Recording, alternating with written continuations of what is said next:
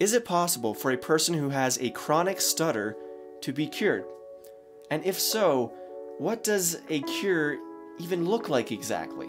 And finally, what is the science behind all of this?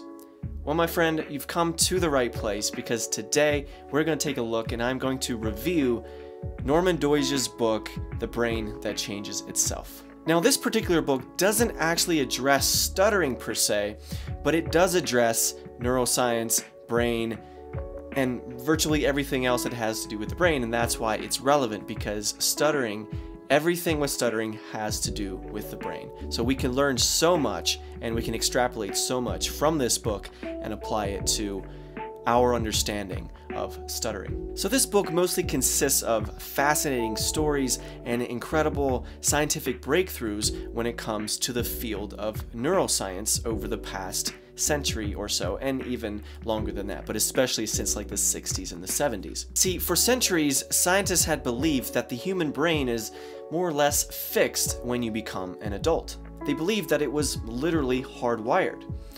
But when modern brain science came along in the 1960s and 1970s, the revolutionary discovery was made that the brain is not actually hardwired like we previously thought. It's actually much more like plastic, and hence that is where we get the term neuroplasticity. And that is a key, crucial word for us to understand if we're looking to overcome a stutter. Now, what exactly is neuroplasticity or brain plasticity, and how does this relate to stuttering? So the definition of neuroplasticity, as I found online, is this: the ability of the brain to form and reorganize synaptic connections, especially in response to learning or experience or following injury. Now, what does neuroplasticity mean for someone like me, or possibly you as well, who's had to deal with a chronic stutter? Well, if we took the official definition of neuroplasticity that I just read, and we were to apply that and go even higher resolution and really focus in the concept to stuttering, I think the definition would read more like this: neuroplasticity, the ability of the brain to form and reorganize speech patterns and habits, especially in response to a chronic stuttering problem. Now let's dive a little bit deeper into the book for a minute. In chapter 3, which is called Redesigning the Brain, Doidge talks about the competitive nature of plasticity. The competitive nature of plasticity affects us all. There is an endless war of nerves going on inside each of our brains. If we stop exercising our mental skills, we do not just forget them. The brain map space for those skills is turned over to the skills we practice instead. If you ever ask yourself, how often must I practice French or guitar or math to keep on top of it? You are asking a question about competitive plasticity. You are asking how frequently you must practice one activity to make sure its brain map space is not lost to another. Now, this idea of competitive plasticity is very much relevant to stuttering, and here's why. So there is a part of the brain that controls your speech, right? That is in control of your speech habits, your speech patterns, just the way that you talk. Now, like we just talked about, there is competition going on.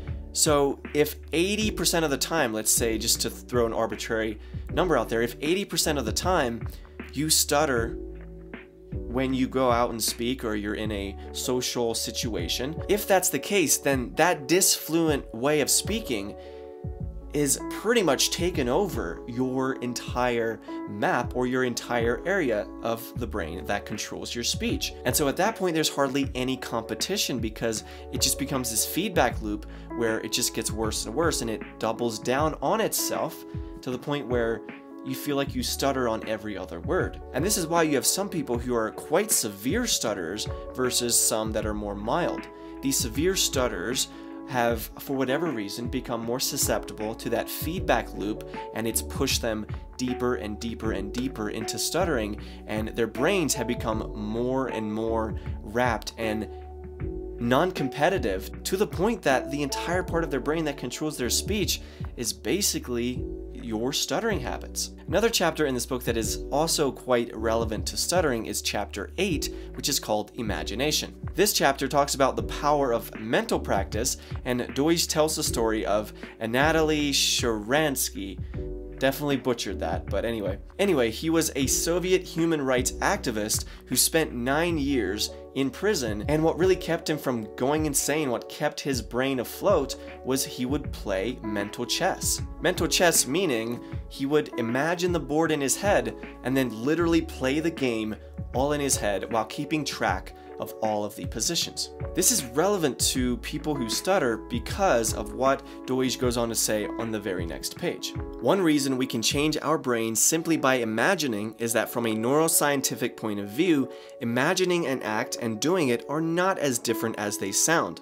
When people close their eyes and visualize a simple object, such as the letter A, the primary visual cortex lights up, just as it would if the subjects were actually looking at the letter A. Brain scans show that in action and imagination, many of the same parts of the brain are activated. That is why visualizing can improve performance. So if you take that concept and you apply it to stuttering, you might push it off at first and be like, yeah, that doesn't work. Just imagining yourself not stuttering, like that would do anything. But I want you to ask yourself, when have you ever done that? Can you remember a time when you actually did that, where you actually practiced in your head, you visualized yourself speaking fluently? There's a good chance you probably never remember even doing that. So today is your day, my friend. Today is your day to start making this to start making this a habit of whenever you leave the house or before you're about to make a phone call, you just imagine yourself speaking fluently. Now this might not do that much in isolation, as I always say, just one thing might not change everything, but if you do this and then apply the other things that I'm talking about as well, and you approach it from a variety of angles, these things will accumulate and your speech will thank you for it. Alright, so now let's go back to the question that I asked at the very beginning of this video, which was, is it possible for a person who has a chronic stutter, is it possible to be cured? And my answer to that is, well, it depends on what you mean by cured. The reason I say that is, depending on the definition, I would still technically be a stutterer.